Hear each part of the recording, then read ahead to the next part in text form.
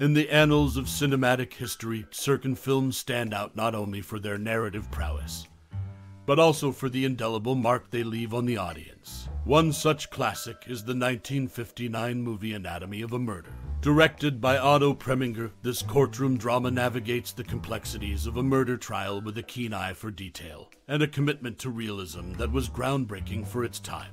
As we delve into the layers of this cinematic gem, one might wonder, do you have a cherished memory associated with this movie? Or are there any lesser-known facts or anecdotes about this film that fascinate you? The film's exploration of morality, ethics, and the nuances of the human psyche offers a rich tapestry for such reflections. Now, before we embark on a journey through intriguing tidbits about the production, let's ponder, what is your most cherished memory or personal experience related to Anatomy of a Murder? We would love to hear your stories and memories in the comments below. Setting the stage for our exploration, the film unfolds in the tranquil yet tense backdrop of a small-town courtroom. The narrative, based on a real-life case, unfolds with meticulous precision, drawing viewers into a web of moral ambiguity and legal intricacies. The performances, led by James Stewart, are nothing short of stellar, adding depth to characters that linger in the mind long after the credits roll. As we navigate through the behind-the-scenes details, consider this: the film's groundbreaking approach to tackling taboo subjects was met with both acclaim and controversy, making it a cinematic landmark of its era. The impeccable script, penned by Wendell Mays, walks the tightrope between legal thriller and character study with finesse. Now, dear reader, do you know that the judge in the film, played by Joseph N. Welch, was a real-life lawyer famous for his role in the Army McCarthy hearings? Such trivia adds layers to the viewing experience, inviting a fresh perspective on the interconnectedness of real-life events and their cinematic counterparts. Before we conclude, share with us what resonates with you the most about Anatomy of a Murder. Your insights and experiences contribute to the rich tapestry of appreciation for this classic. We eagerly await your stories in the comments below. And there you have it, a glimpse into the riveting world of Anatomy of a Murder, a film that transcends its time and continues to captivate audiences with its timeless exploration of justice and human nature. Until next time, keep the conversation alive and share your thoughts with us. Anatomy of a Murder, released in 1959 and directed by Otto Preminger, is a landmark courtroom drama that delves into the intricate dynamics of a murder trial. Adapted from a novel by John D. Volker, who wrote under the pseudonym Robert Traver, the film masterfully navigates the moral ambiguity surrounding a sensational murder case in a small Michigan town.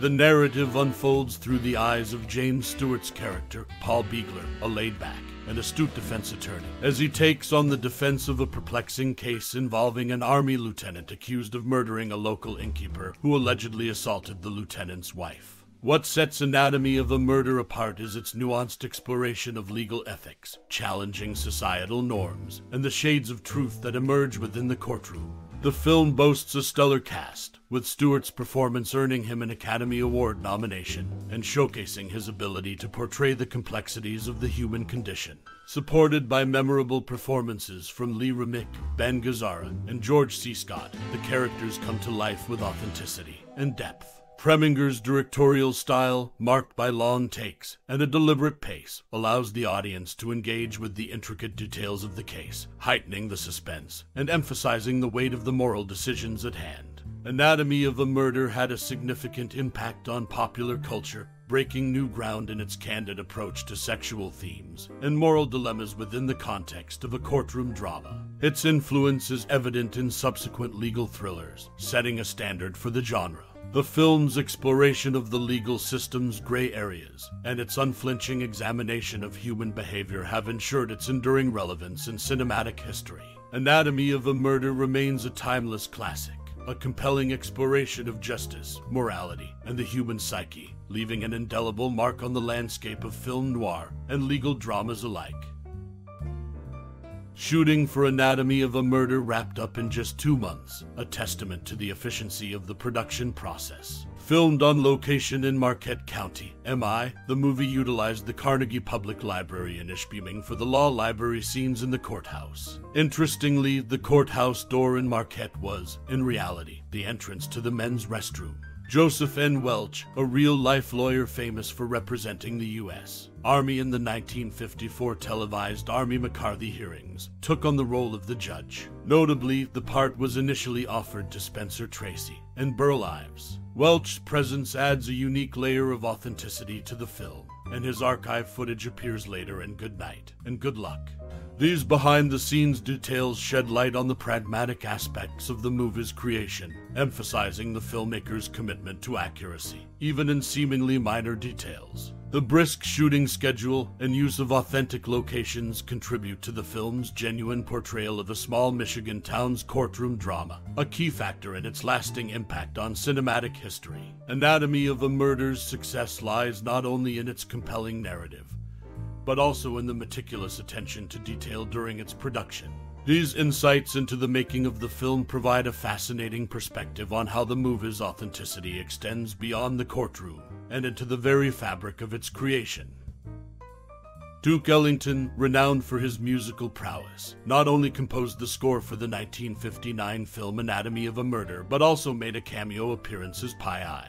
His jazz-infused soundtrack adds a distinctive layer to the movie's atmosphere, enriching the viewing experience. Ellington's dual role as composer and actor brings a unique blend of talent to the production, contributing to the film's cultural significance. Beyond the legal drama and courtroom dynamics, Ellington's musical influence underscores the film's depth, showcasing the collaborative effort that went into creating this cinematic classic. The fusion of Ellington's musical genius with the compelling narrative elevates Anatomy of a Murder to a multidimensional work of art, leaving an indelible mark on the landscape of film noir and legal dramas alike.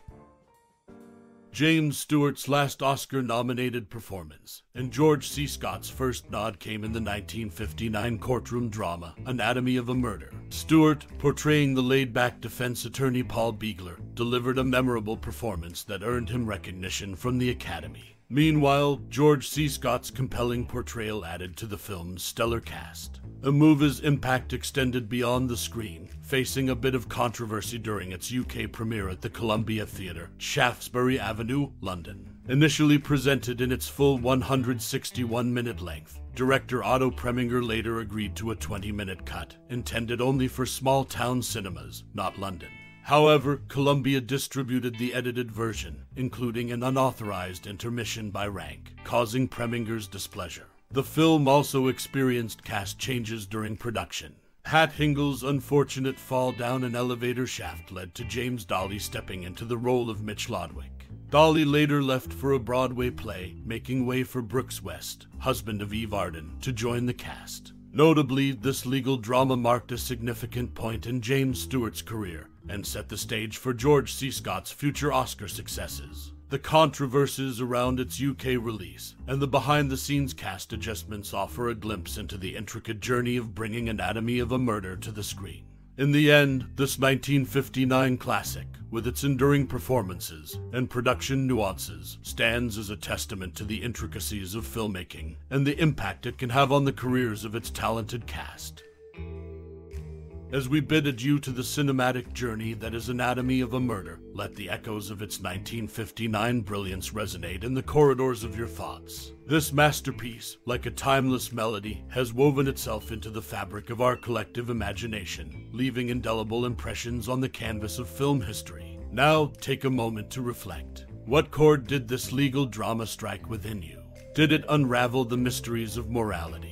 Or perhaps, did it beckon you to the intricate dance between justice and human frailty? Your connection to Anatomy of a Murder is a personal tapestry, uniquely woven with threads of perception and emotion. This isn't merely a film, it's an exploration of the human condition, a mirror reflecting our own complexities. As you contemplate the narrative, we invite you to share the mosaic of your thoughts. What scenes linger in the corridors of your memory? Which characters have etched themselves onto the tableau of your cinematic soul? Your voice adds another layer to the ongoing dialogue surrounding this cinematic gem. Share your musings, your insights, and your favorite moments. Let's build a collective symphony of reflections, each note contributing to the rich tapestry of appreciation for Anatomy of a Murder. Thank you for embarking on this cinematic voyage with us, for unraveling the intricacies of a film that transcends time. Your thoughts breathe life into the legacy of this classic. Reflect, reminisce, and share the stage is yours. And as you do, remember that this conversation is a testament to the enduring power of storytelling. Thank you for your time, your thoughts, and your passion for the art of cinema. Until the next reel unfolds, continue exploring the depths of your cinematic soul.